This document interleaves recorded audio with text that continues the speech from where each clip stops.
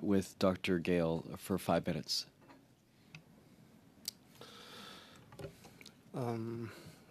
Thank you, all of you, for allowing me to speak to you about the system of the Colonial boarding school in Tibet. I'm here to share my research findings and what I have personally witnessed about the boarding preschool, as this is a completely hidden policy of the Chinese government.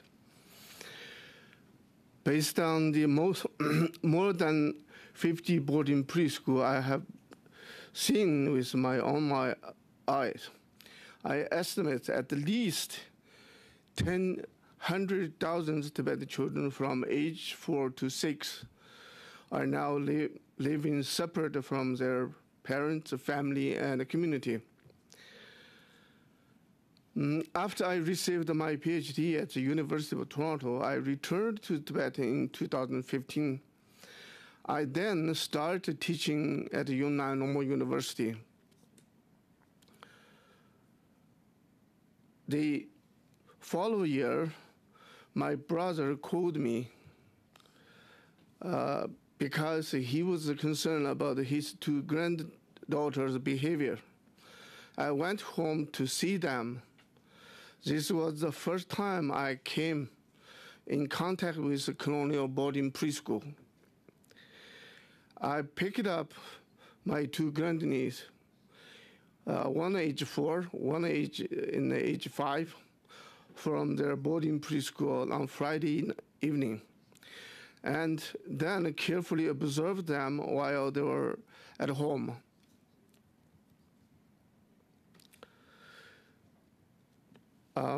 Clearly, I saw they did not hug their grandparent and had almost no emotional exchange with their own family members.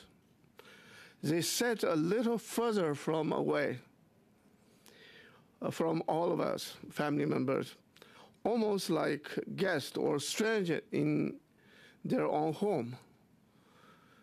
They conversed with each other only in Mandarin and the Chinese language. This was after just 3 months in the new boarding preschool in our local township. Prior to this, they spoke no Mandarin and were raised in an entire Tibetan-speaking environment. I realized that my family's case was not unique.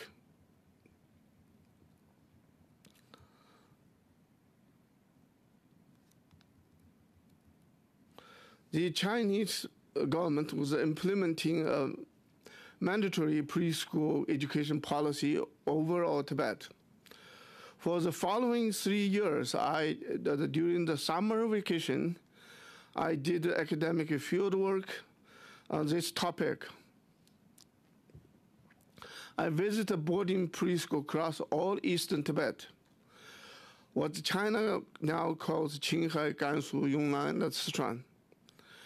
I spoke with kids, parents, teachers, and other village stakeholders, and my conclusion was the same as with my two grandniece.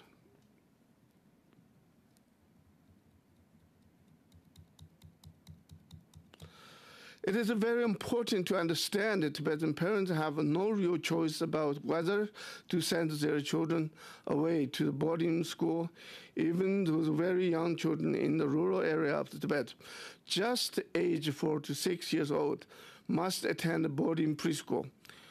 Local village schools have been shut down. The Tibetan private schools have been shut down.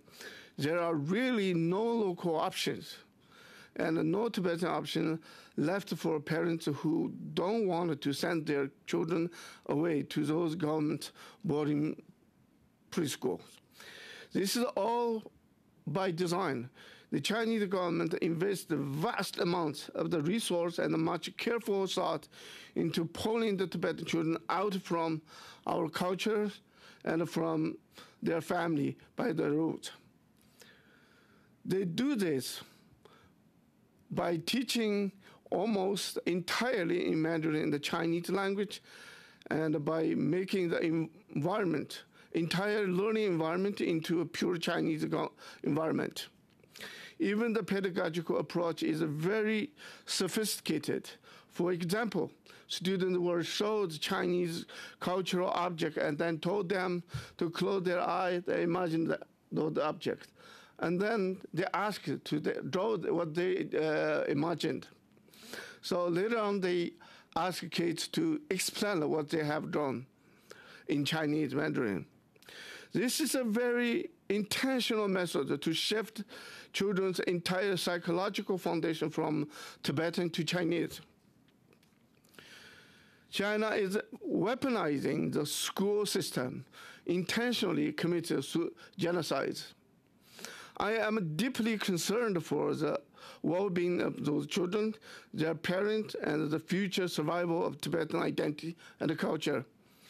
If this colonial boarding school policy continues for more than 20 years, especially the boarding preschool policy, I fear China will end our civilization and cause the